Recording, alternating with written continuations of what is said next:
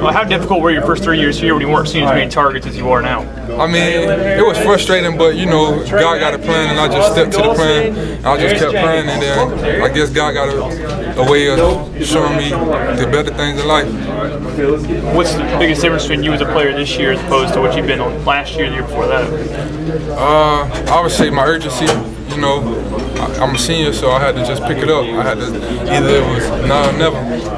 Coach talked about your play away from the ball, away from the play.